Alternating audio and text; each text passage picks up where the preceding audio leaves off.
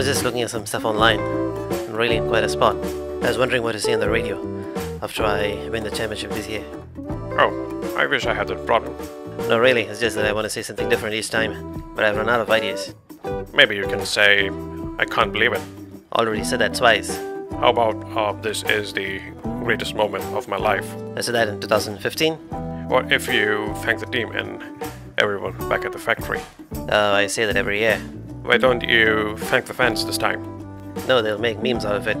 Okay, why not say your tagline, Still We Rise? I had said that last year. Oh, then I don't know. Say you are speechless or something.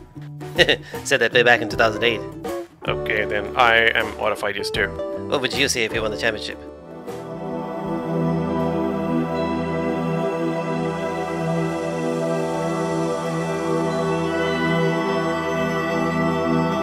Yes! Haha! That's it. Yeah, that's it. Yeah, I'm a fan, so my people would look down upon me if I express any more emotion. Okay, I seriously don't know what to say. What should I do now? Well, I know someone who can take a lesson or two on what to say on the radio. Maybe you can ask him. Well, who's that? Oh, he's standing right there by the window.